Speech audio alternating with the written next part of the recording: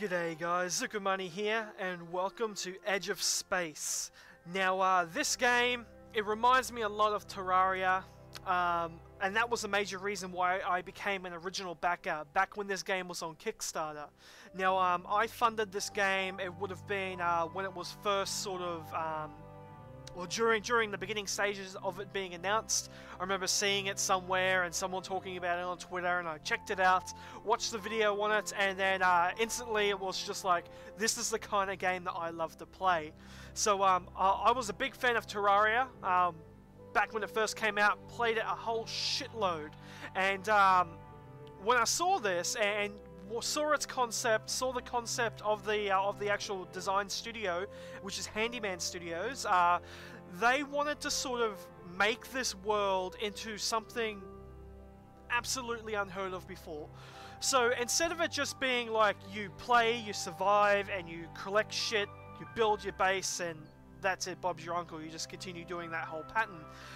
This design of this game is all about surviving the environment, and the environment is smart enough to know that you're an entity on this world, and that when you start to terraform the land, when you start to create an atmosphere and start to change it into, I guess, something that you'd use as a human species, I'm guessing I'm human anyway, yeah, the world will sort of interact with you and try to stop you as best it can. So it's just little features like that, so that within the game it has a very deep and robust crafting system. What button's crafting? It has been a while. I have not played this game since the early alpha stages, but bringing up the character window here, as you can see, it is very, very in-depth. You've got your max health, max energy, health regeneration, energy regeneration, you've got tool swap speeds, you've got resistances. So all these different elements within the game. You got dodge, accuracy, critical modifiers, and I'm currently getting attacked by a jellyfish. Let me just deal with this guy real quick. Alright, he splits off into two. I'm noticing that these jellyfish actually do split off into two or even three. I'm not sure if it's when they actually hit you, they become magnetized. They sort of change color a bit. Oh, and who can forget, there's friggin' jetpacks in the game. Now, if you fly up too high and don't like steady your fall, you do take fall damage, as I just did right there. And there's more jellyfish down that way. So we'll sort of stay clear from them for now, once I continue to show you guys sort of some of the integrations within the game. So there's items that you can craft and that you can wear. You can toggle the helmet on or off. I currently have it off for my character. You know, there's things that increase your speed, your jump, your gravity factor modifier, which I'm going to assume that's your jetpack. Then you got your exposure, rank, resistances, and cooldowns. Now, I'm not sure what some of these things are, what they sort of do.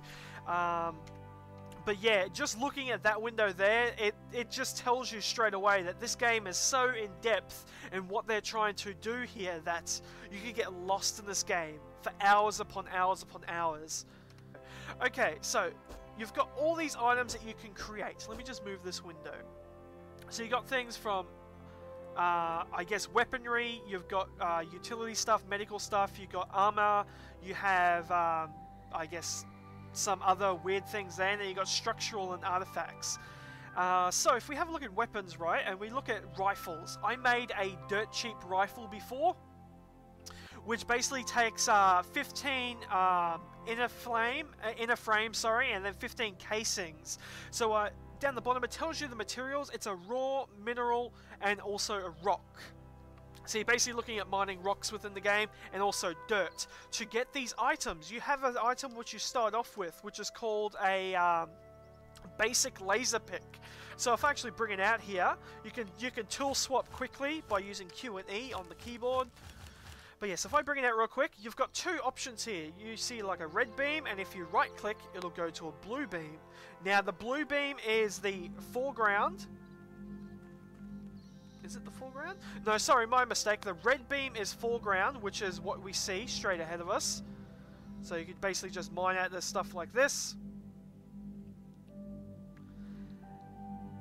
Just like so. There is a range on it, and then you just simply jump on the items to collect the items.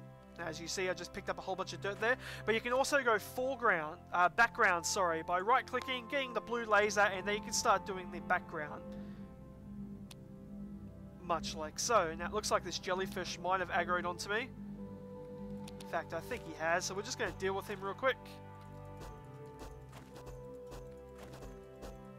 Now, you do have like a shield system, so up in the top left-hand corner you can sort of see like my energy rating, which again works for shields, also jetpacks, and used for other things as well, as it's mentioned there.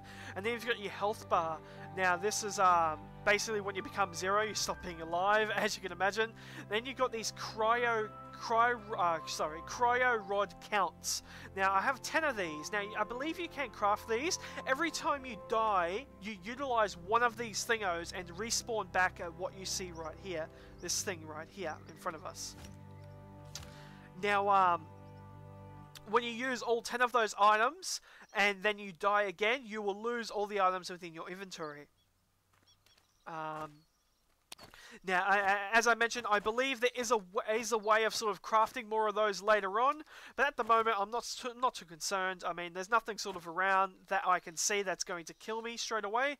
So, if we continue looking at crafting, you can enhance your mining pick. You got all these other things like raw organic materials, and you got, you know, rocks, and then you got some radioactive ore. Radioactive materials.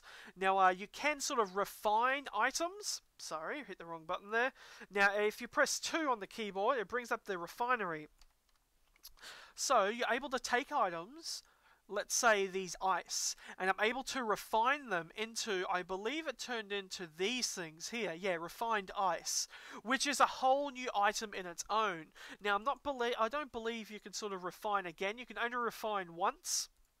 Refine an item once, but all of a sudden it goes from just a standard tree of crafting, which is basically like your basic materials that you sort of farm, into using basic materials to refine into greater items or higher value items to craft higher value item gear. So as you can tell, just by looking at this crafting menu and everything like that, it is very in-depth in everything that you can sort of create here.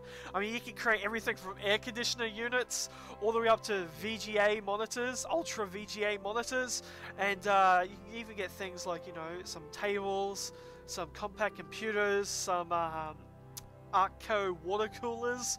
I mean, there's a lot of detail and design work that's gone into this game that you can sort of do, and the game is in beta at the moment. It is sort of working up towards, actually it only recently became a beta release, and that's how I got my Steam code. They sent me my Steam code, and I figured back in the day when I was playing the game during alpha, I was like, okay, I want to play this game a lot, but I don't want to sort of jump into it until it goes to a Steam release, and then once it's in Steam, I can sort of start to play it and create videos.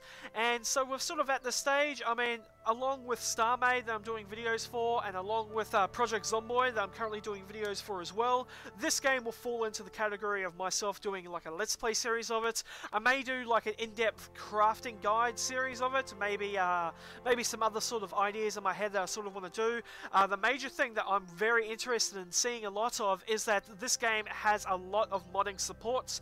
The creators of the game at Handyman Studios are actually supporting modders within this game, so I'm very interested to see on what sort of mods that people are producing for the game, whether they're complete redesigns on the game itself, whether they're just texture swaps, everything like that.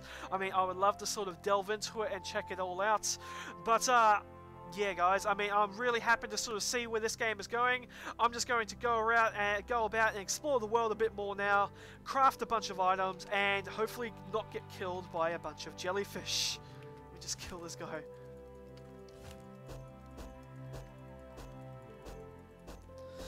Anyway guys, this is Edge of Space, a new game that I'm sort of going to start to play. Now, you can pick this game up within the Steam Marketplace, but also via their website.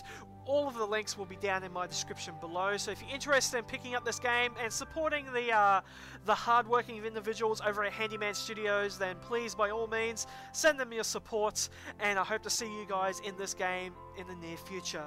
My name is Zuku. Thank you all so much for watching, and I'll see you all next time.